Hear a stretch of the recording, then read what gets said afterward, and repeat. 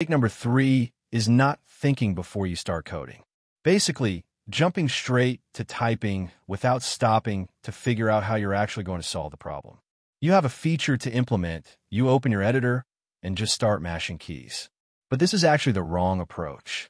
I mean, I've been there. I remember trying to build a small function without thinking through the logic first. I used to write dozens of lines without actually planning first.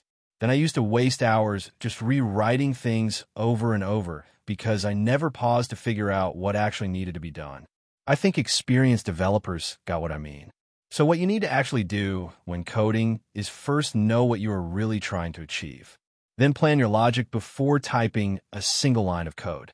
Ask yourself, what's the input? What's the expected output? How can I break this into small problems? Just thinking it through first will save you tons of frustration, make your code cleaner, and make your understanding better. Next mistake is being trapped in tutorial and vibe coding hell.